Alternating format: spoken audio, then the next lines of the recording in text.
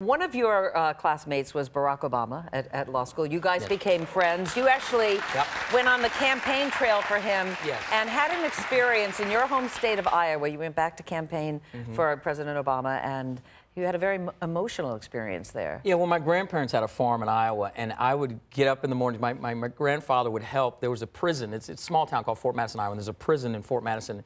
And a lot of people that would come out of prison, he would bring to the farm and give them jobs and try to help them transition. And I'd wake up every morning and see different guys and, you know, whatever. And I was back in Iowa campaigning for our president, and this 80-year-old man came up to me and said, "I wanted to come out and say hello to you." And I said, "Why?" He said, "Do you remember when you were a little kid, I used to have breakfast with you. I was one of those guys your grandfather took in from the prison. Oh my and gosh. Your family changed my life." And it brought me to tears. It really did, because it shows how, you know, Dr. King said we're all tied together in a single garment of mutual destiny, and we're all connected. We all have to figure out different ways to help and support each other, and you can change the trajectory of one person's life and not even know it, and it's really amazing. Yeah, simply by saying to them they were valued and offering them breakfast.